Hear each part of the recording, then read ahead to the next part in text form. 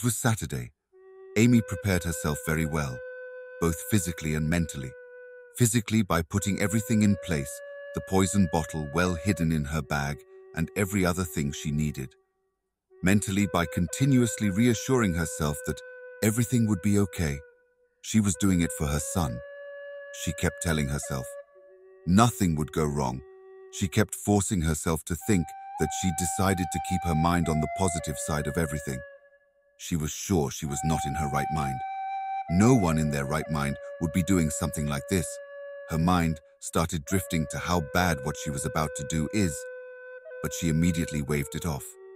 She decided to call the woman before she left for work.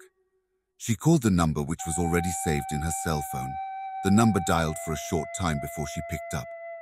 "Amy, why are you calling me early this morning? Are you retracing your steps? You want to back out of the plan already?"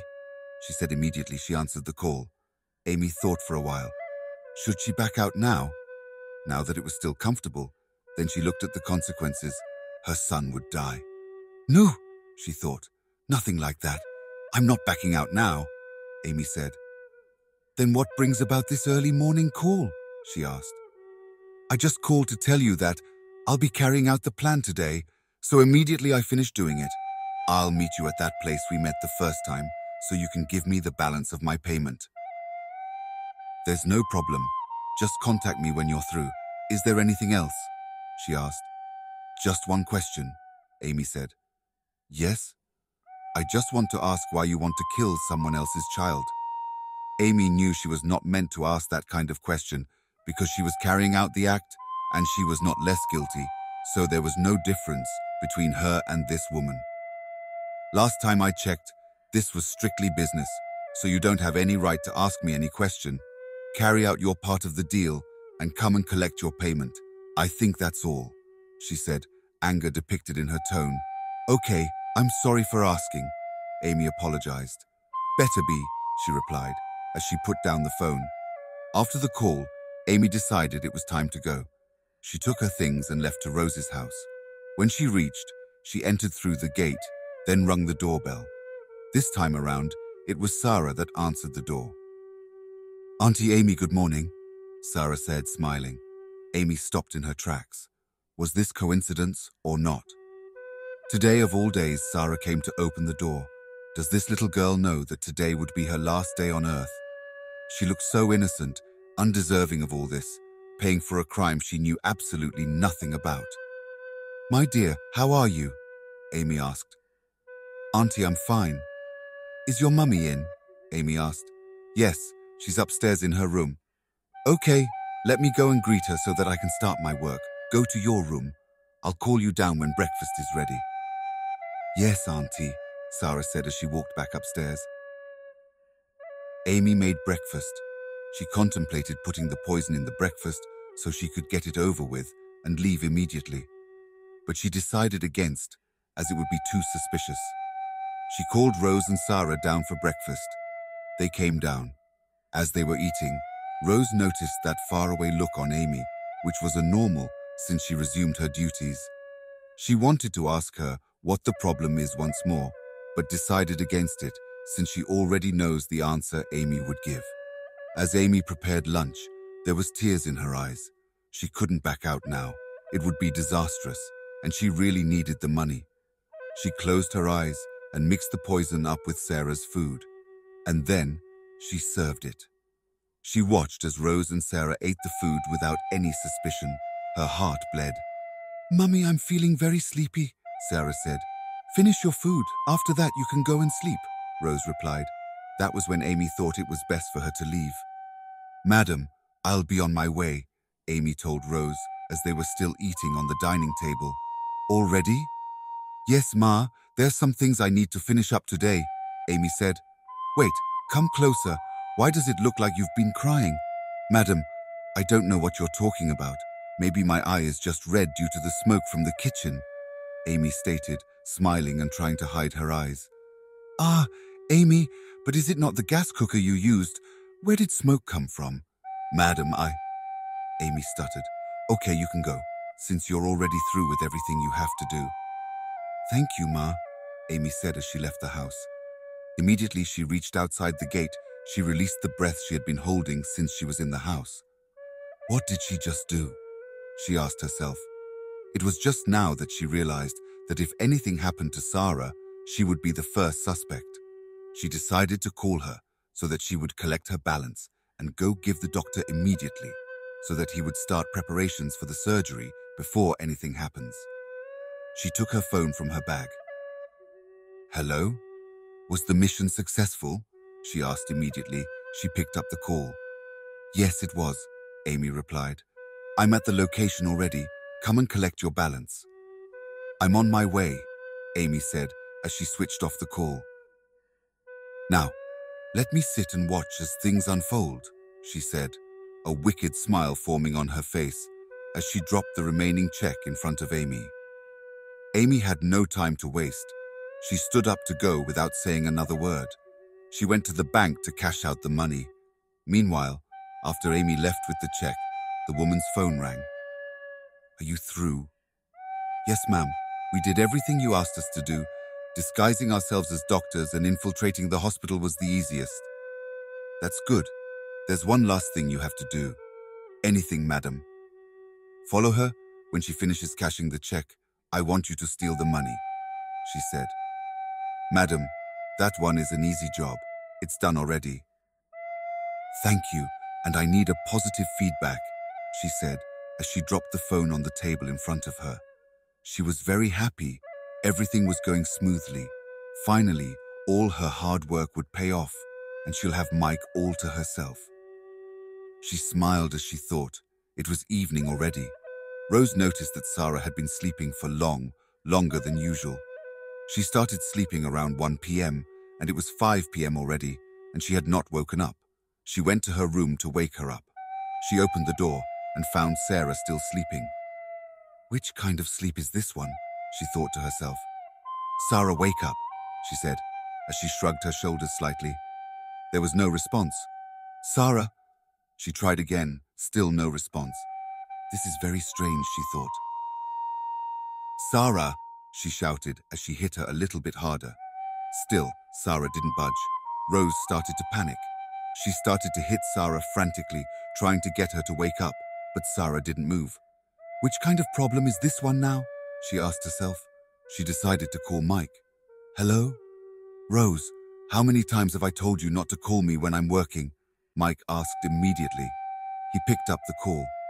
Mike, this one is an emergency, Rose said. I don't care.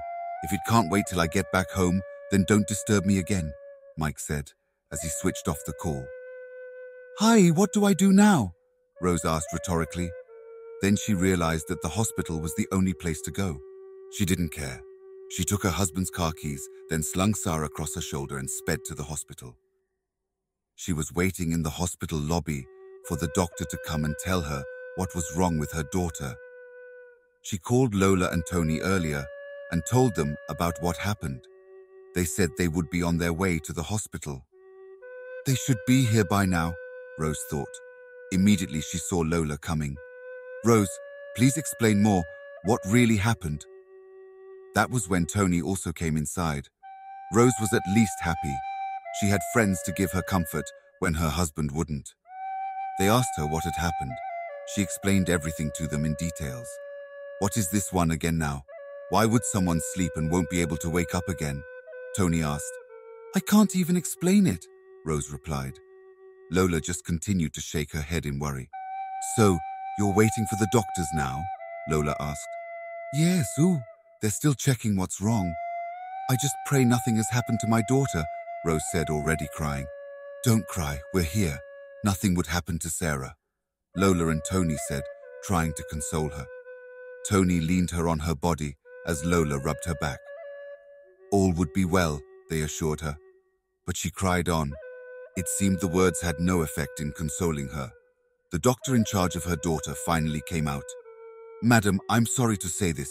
I won't waste your time, so let me just be straightforward. Your daughter is dead. Very deadly substances was found in her system. She was poisoned. Rose started laughing hysterically. I know you doctors like to joke a lot, but please take it easy. This is someone's life you're talking about. Ma'am, we're serious. Your daughter was already dead before you even brought her here, the doctor said, sounding serious. Doctor, please, I don't know what you're talking about. I want to see my daughter, Rose said, already raising her voice. Tony and Lola tried to calm her down. Rose, take it easy. Let's just go in and see her for the last time, Tony said. Wait, Tony, stop right there. Are you trying to tell me that you believe what this doctor is saying? Rose said, looking at Tony. I'm sorry, let's go and see Sarah, Tony apologized.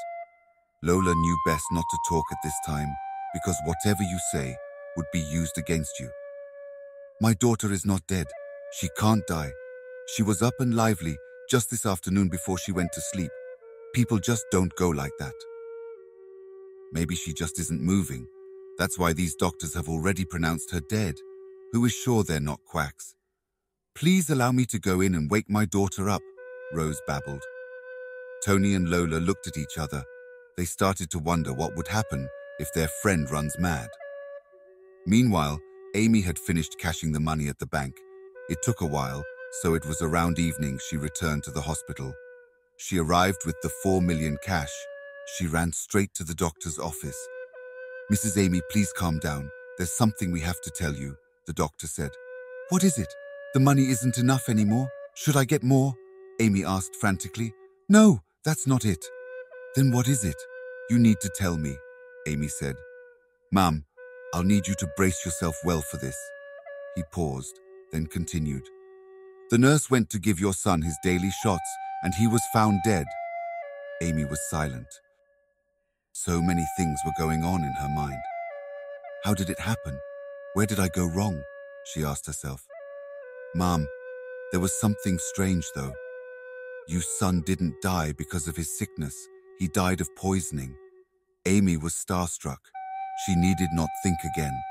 She just walked out of the doctor's office and went straight back home. She didn't even want to see her son's corpse. When she reached home, she locked herself in the house. She opened the bag of money she was holding, only to find out it was just wads of paper, plain paper. Her life was finished. What am I still living for? She asked herself. Her son was the only reason she was living. Now that he is dead, what else is she still doing on this earth? She had no money. She remembered the 2 suspicious-looking boys that sat with her in the taxi she took back to the hospital from the bank. She knew it was that evil woman that sent them. That woman was a manipulator. She didn't even think twice. She already knew who killed her son. She didn't know what she was getting herself into when she was doing business with that kind of person. She started laughing hysterically. This world has ended for her. There was nothing else she was living for. She didn't have any purpose in life. Her husband died some 15 years ago. She found solace in her only son, and now he too was gone. This was an eye for an eye and a tooth for a tooth. She didn't even question God, why he decided to punish her this way, why her life has been full of suffering. She didn't want to question God. Instead, she questioned herself. Did she think she can take the life of someone else's child and go scot-free? This was her punishment, she knew. She decided to leave this world and its hurdles behind. She went to where she stored her drugs. She took in every drug she could find. Then she lay on the floor and waited for death to take her. That was when she remembered that she had to speak to Rose. She was already getting weak, so she tore out a paper and took a pen to write a letter. Dear Rose, I want to apologize for everything I've done. I know you didn't even suspect me once, but I killed your daughter. I'm so sorry. I know nothing will make you forgive me. I wasn't the mastermind behind the murder, though. I was being ordered just because I needed money. I was so pushed to the wall because I didn't have money. I want to warn you that not everything that glitters is gold. You have to be very careful of... And Amy died, leaving the letter halfway. Rose entered into the sick room that her daughter was kept. Her daughter was already covered with the white cloth. She ran and pulled it off. The doctor and her friends came to stop her as they put back the cloth. She was shaking her dead daughter, shouting her name, trying to get her to wake up, but it was all to no avail. She slid to the floor and started crying. By this time, reality had struck her. Her daughter was really dead. That was when Mike entered into the room. He was confused. He saw his wife on the floor crying. He saw a body covered with white cloth, probably a corpse, he thought. But what was happening? Can someone tell me what's going on here? Everyone was looking at him without saying anything. I said, someone should tell me what's going on here, he shouted. Sir, is this your wife? The doctor asked, pointing at Rose. Yes, she is. What's wrong with her? Mike answered. Then I guess this is your daughter too, the doctor said, pointing at Sarah's body. What do you mean? Mike asked in confusion. Sir, your daughter is dead, the doctor said. What do you mean my daughter is dead? She was very fine when I left the house this morning. She wasn't sick or anything. So what are you talking about? Mister, your daughter didn't die of any sickness. She died from poisoning, the doctor said. Poisoning how? Mike asked, still confused. Mister, your daughter was poisoned and it killed her, the doctor said. Well, Mr. Doctor, I'm yet to get you. So you mean it's my daughter's body over there? Yes, Mr. Mike ran his hands through his hair. Even if he had not been treating his wife well, he still cared for his daughter. He went and picked Rose from the ground so that they would go back home. She was reluctant to stand at first. Mike knew that consoling her was the most he could do right now. So he took her, and they went back home. It was just 3 days after Sarah died, Rose started to have second thoughts about her daughter's death. But she can't just die like that. We ate the same food. Why would she be the only one to die? Rose thought. That was when she came to realize that someone else must have poisoned the food. But who was it? It was Amy that cooked the food. Does it mean that it was Amy that poisoned it? No. Amy can't do that to me, she thought. But then again, Amy was the only other person in the house. No one else had come to visit her that day. She decided to go to the police station. She wanted to do it alone, without informing her husband, because she knew he would be strongly against it. She went with the policeman to Amy's house. That was when they saw her dead body. The body was already decaying. The whole house was smelling. They all covered their nose from the putrid smell that emanated from the decaying body as they searched her house. That was when the policeman found the letter she had half written. They gave it to Rose. She read it. What? Amy did this? Amy deprived me of my own happiness? I trusted Amy for Christ's sake. How could she do this to me? Nothing in this world can justify killing someone else. She must have been very heartless. She didn't have money, and so what? How much was it that she couldn't tell me about it? This world isn't a fair place. Rose continued to lament with tears in her eyes. That was when she came to notice the part that said she wasn't the mastermind of the plan. That was when she knew that there was someone else after her. Who could that be? Why did the person kill Sarah and not her? What was the person's main motive? Rose questioned herself silently. So what you're trying to say is that Amy was the one that poisoned the food, but she was following someone's orders? Tony asked. Yes, you're right. Everything was said in the letter. I think she tried to warn me of the person, but she died halfway, Rose replied. People of nowadays, you don't even know who to trust again, so Amy could do that kind of thing, Lola lamented. Tony and Lola had come to visit her after the death of Sarah. They knew she needed her loved ones by her side always, so they came to visit as often as they could, since her husband was always busy at work and her mother couldn't visit the house. So, I want you guys to advise me. Should I leave everything to God or look for who ordered Amy? How can you talk about leaving everything to God? This is how you'll be doing, and you'll lose your life, Tony shouted. Lola, Rose said, facing Lola, what do you think? Oh, I think you should do what suits you best, Lola replied. Is there any time you'll contribute anything useful? Rose teased. So what are your plans with her? I told you to give me time, didn't I? Mike, I've given you more than enough time, and you haven't done anything yet. I already told you I can't ask for a divorce right now. The woman is still mourning, for crying out loud. Oh, okay, I'll wait, she said in conclusion.